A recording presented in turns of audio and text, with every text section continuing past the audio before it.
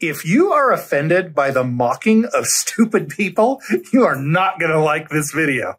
All right, let's have a little fun here. I made a cheeky little propaganda thing on Quora and got a response already. And so I figured, hey, let's chat about it and go over it a little bit. So this is what I wrote, or the question that I asked: has anyone rationally argued against the saying taxation is theft? ? And then in parentheses, as of 2022, it had not been done. Well, a young man, I'm not going to say his name out loud. I don't want to embarrass him. He's probably, I'm guessing, a university student.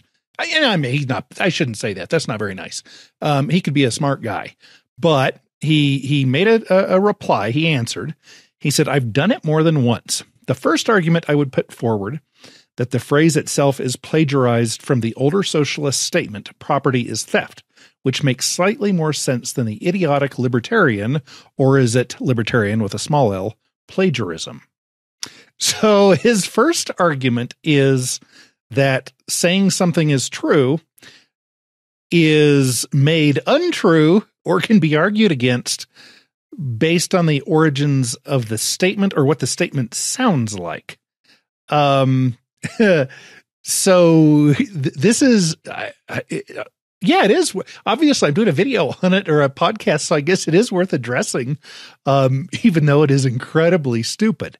So what is some popular saying?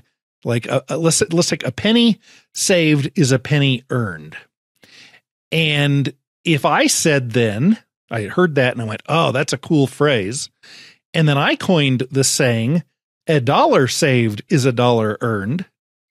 And then later somebody wanted to argue against me and they said, well, you stole that idea or that comment from the people who said it with a penny instead of a dollar. Therefore, it's untrue when you say it. No, that's obviously irrational, which went against what I was asking for. I was asking for a rational argument. So far, the question has not been asked rationally. Maybe in his second argument, though, it will be.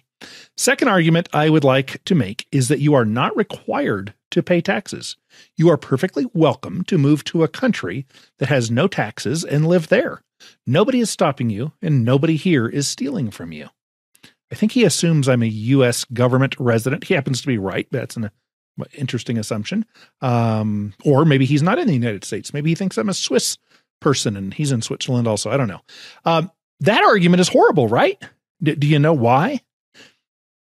He's saying that you're not required to hand over something that is demanded of you because you could just leave that whole area.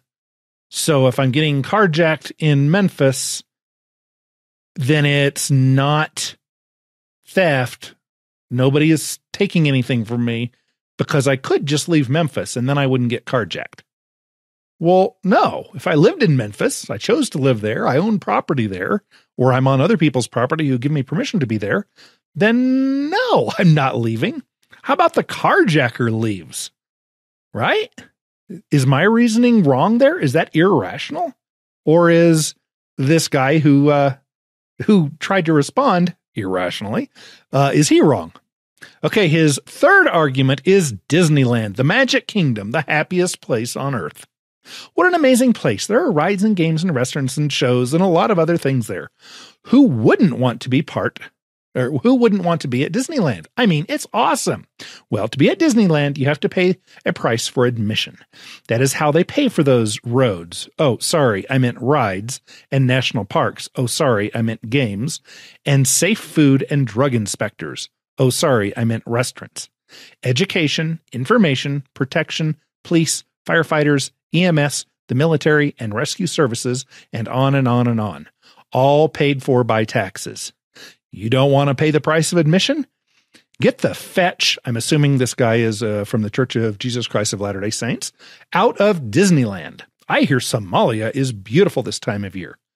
All right, so this little cutie pie who tried to respond is equating Disneyland to a whole big, huge hunk of land where I happen to have been born on this piece of land, not trespassing on anyone else's property. I've I own the property that I'm currently on, and so on and so forth. It's not a private piece of property that I chose to go onto because I thought it would be cool. On the other hand, what it is a cool place with all kinds of fun rides and entertainment and people and opportunities that happens to have been hijacked by a gang calling themselves government. And this gang says, hey, we're going to provide you with auto company bailouts, and we're going to start wars to keep you safe, because wars do that, evidently. We are going to bail out banks. We are going to keep people from inventing things by having a horrible process for patenting and such. We're going to do all of these things for you. And I know you might not like them all, but trust us, we are very intelligent central planners, and we're just going to go ahead and do that and screw you. Well, that's not cool. That is very different than Disneyland. Disneyland says, hey, look, we've got a cool place here. Do you want to come onto our property?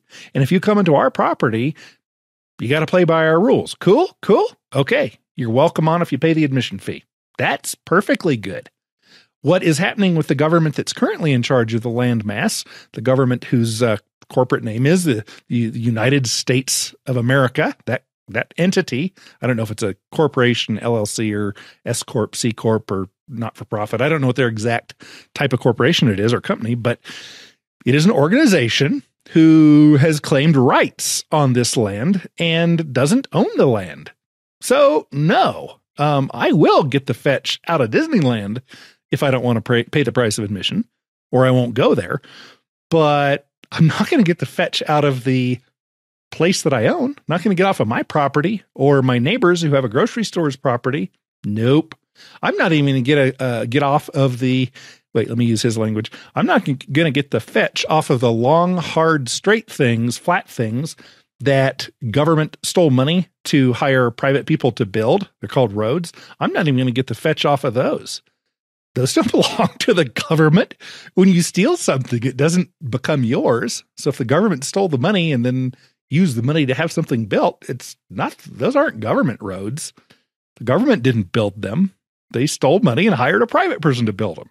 So this poor cute kid, he tried, or she tried, or Zer tried, I don't know, but failed miserably. Oh my gosh. Well, hopefully that has been entertaining for you. And we shouldn't make fun of people who are too obtuse, but yeah, it was kind of fun to look at the lousy way somebody argued. I'd actually hoped when I posted it that there would be somebody really smart who would have a new, fresh idea, not one that their college social studies or whatever professor has repeated as they've been repeating for 40 years, but like a new, fresh, rational idea. But guess that didn't happen this time, huh?